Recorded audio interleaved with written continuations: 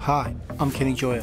Welcome to another one of my tutorials. In this video, I'm going to show you custom columns in the Media Explorer in Reaper.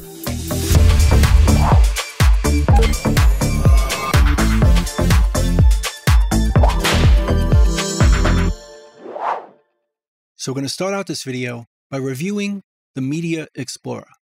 To get to it, we go up here to the View menu and choose the Media Explorer. Or we can use the keyboard shortcut. On PC, it's all Control X, and on Mac, it's Option Command X. And if we choose it, it opens up this window, where we could choose sounds to import into Reaper. Although we could also just drag them in from our hard drive. But to review, I have all my sounds in a folder, which we could see right here, called Sound Library. And we can see I have them all in folders. And to save this as a shortcut, so we can quickly get to it, let's go back, just right-click it, add to shortcut list, and it adds it right over here. So now, if we go back and reopen this dialog, we can just choose it right here. And all my sounds are right in front of me. Although another way we could do it, instead of opening it up with folders, let's remove this, and choose it again, but this time, instead of creating a shortcut, we'll make a database of that folder. And instead of seeing our audio files in folders, we'll see them all right here. And we can see what folder they came from right over here. This is our folder, and this is the sound. And we can hear them just by clicking them.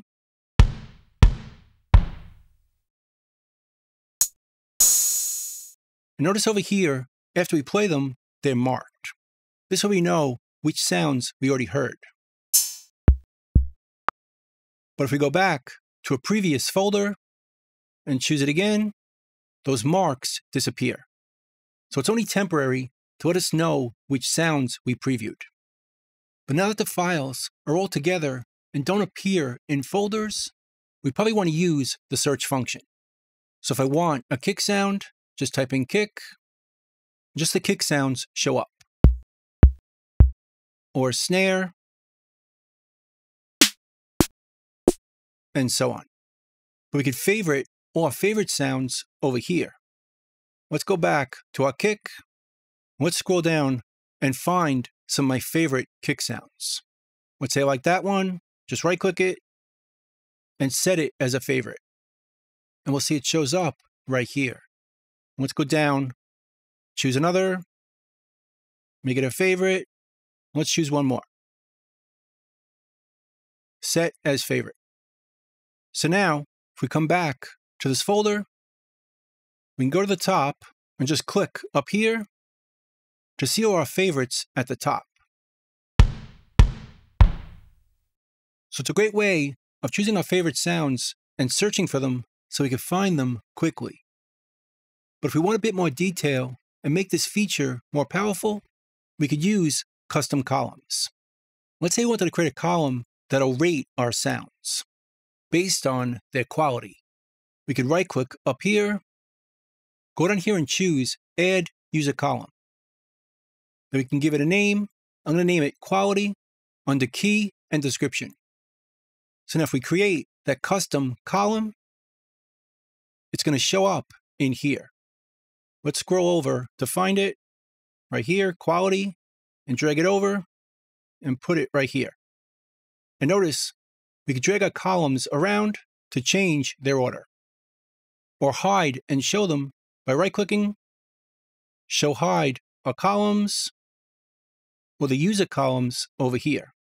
So you could hide it, or show the quality column we just created, which is now back here. So now we could rate our sounds. Let's just rate them randomly. Let's say I prefer this one. I'll type a 1. Maybe this one is a 2, and a 3, 4, and 5. Let's just do a bunch to randomly rate them. So now we can go back to the top and view them in order based on the quality we rated them. Just choose it here, and they show up all 1s, or our 2s and 3s, 4s, and 5s, sorted based on the quality we chose. So we could rate any of our sounds so we could remember how much we preferred each one. If we want to delete the columns, just right-click, delete user column, and delete the quality. And now it goes away. Let's try another user column. Let's right-click, add user column, and we can use this to name our projects, so we know what sounds went with each project, either to choose it ahead of time or after.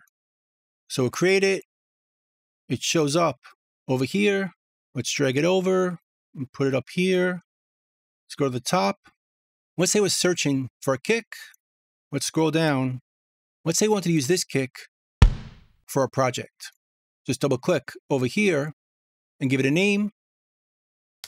And now it's going to remember the name of the project that goes with this sound. Let's do the same for a snare. Let's say we chose this one. Double click it, give it a name based on the project. Let's do it for a hi-hat. Double click, give it a name. Let's do the same for a clap. Let's choose this one. Double click it, give it a name. And now we can clear what we searched. We can see our sounds alphabetically or choose them by project, just by clicking up here in the column.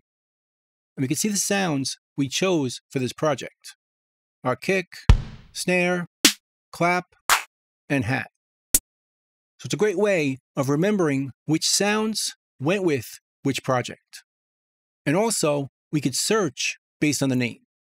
So if we go back to alphabetical, we can just search our project name, and just those sounds show up. So it's a great way of finding any of our sounds that go with each project. And we could also do this with genres. Let's create a new column right here. Name it genre. Now we could label each sound based on the type of sound it's playing. Let's go to our kicks. And let's say this sound is a hip-hop sound. We could just name it right here. And it's going to name that sound based on its genre so we can find it later. Let's make this one for dance. And we'll make this one for R&B. And now we could search our sounds alphabetically or search them by genre. And they show up my dance kick, my hip-hop kick, and R&B. And again, we could search it by that genre right here. Let's search dance, and the dance one shows up, or R&B, or hip-hop. And that sound that we labeled based on its genre shows up. So using custom columns is a great way of categorizing our sounds based on their quality, based on their project, or even their genre. Of course, you could choose any category you want. Just right-click and add a user column right here. And then you can search or just view things based on that column. So that's pretty much it. That's custom columns for the Media Explorer in Reaper. I hope you learned something, hope you could use it, and I'll see you next time. Thanks.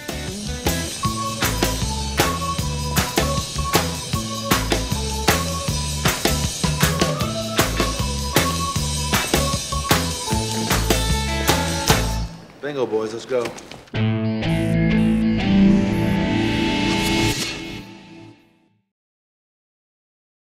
Bye.